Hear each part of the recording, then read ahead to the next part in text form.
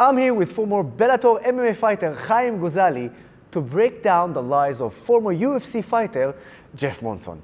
Now Jeff, a Russian citizen who gave up US citizenship to become Russian and now defends the Russian army who occupied parts of Ukraine, decided to create a video sharing facts about Israel. But as it turns out, he doesn't actually know a thing. Let's take a look. The terror organization I'm referring to is the Israeli Army, or the IDF. First off, a state military cannot, by definition, be a terrorist organization. Yosef, let's continue watch. What is the most funded terrorist organization in the world? The terrorist organization I'm referring to has been at work 75 long years and is still going strong thanks to the annual contribution of $3.5 billion, with a B, dollars from America to buy weapons. Now Jeff is just showing off his ignorance. For starters, over 80% of US aid to Israel is reinvested in the US economy, creating American jobs. And I don't dare call it defense spending, because this terror organization is like a great NBA basketball team. Offense, offense, offense. When there's no need for defense when you're always attacking. Now this is getting funny.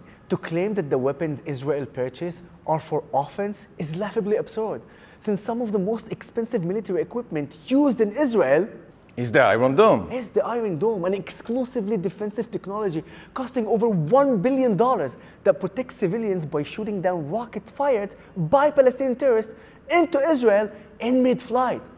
Israel pays $60,000 for each Iron Dome deployment to protect its civilians, both Arabs and Jews, from incoming terrorist rockets.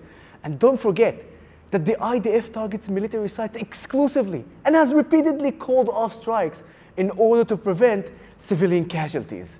Palestinian terrorists, on the other hand, are firing directly at Israeli civilians.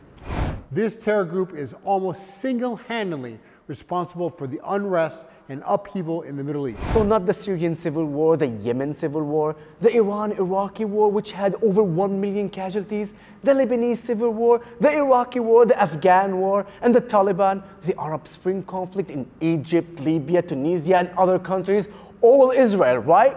Oops, Israel wasn't involved in any of that. Amnesty International has officially registered Israel as an apartheid state. Oh, of course, Amnesty's apartheid smear. But if you take a look at Israel's Declaration of Independence, it explicitly protects minorities and freedom of religion. And while Israel deals with challenges of racism like any nation, there is no apartheid in Israel.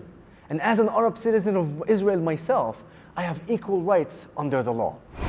The irony cannot be lost on the fact that the Jewish people, victims of the Nazis and one of the most notorious genocides in history, are now themselves the perpetrators of genocide against another people. Not only is the comparison of Israel to Nazis blatantly anti-Semitic, the accusations of genocide is easily proven false. According to the Palestinian Authority's own statistics, Palestinian population in all Palestinian cities and towns has constantly increased in both the West Bank and Gaza. You probably didn't hear about this, but in the last 3 Gaza operations combined, less Palestinians were killed than the number of Palestinians killed by Syrians in the Syrian civil war. And unlike in Syria, the majority of casualties in Gaza were combatants. Genocide, not even close. Not even close. There have been no major problems in the Middle East before the creation of Israel. Of course, the Middle East was a beacon of peace and tolerance before 1948. No conflict with the Ottoman Empire, the Byzantine Empire, the Persian Empire, the Islamic conquest, the Crusades, the Great Syrian Revolt, the Saudi-Yemen War, World War I, World War II. Jeff, are you actually this ignorant? Filming IDF soldiers is illegal.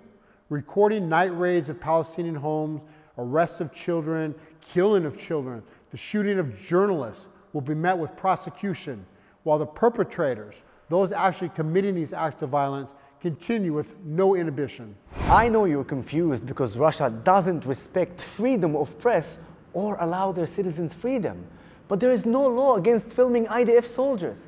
Additionally, Israel respects journalists and violations are thoroughly investigated, including the case of Shireen Abu Akleh.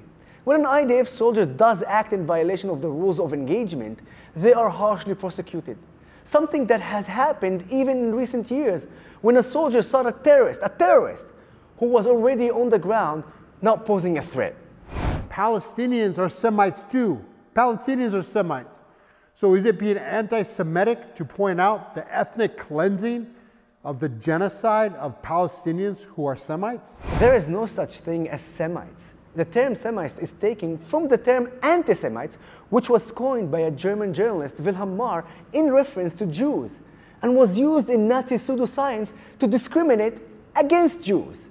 The term Semitic is a philological term that refers to a school of languages, not an ethnicity or a people. Historically or today. Israel has bombed Gaza into rubble, and they don't let in humanitarian aid, restrict less food into Gaza than is needed to sustain the population. Ah, yes, another ugly blood libel.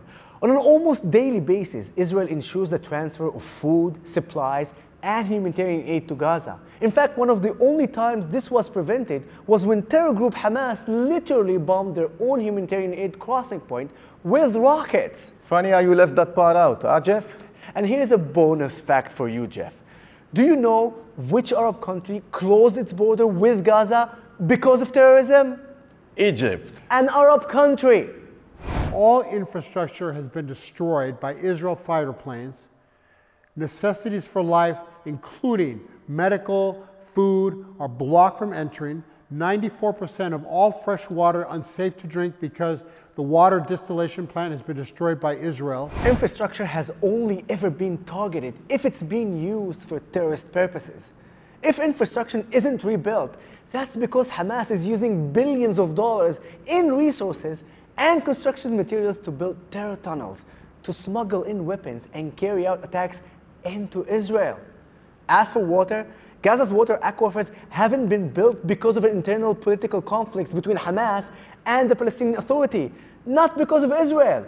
Israel has repeatedly tried to work with Palestinians to improve the water system in Gaza. But who won't work with Israel? The Palestinian leader.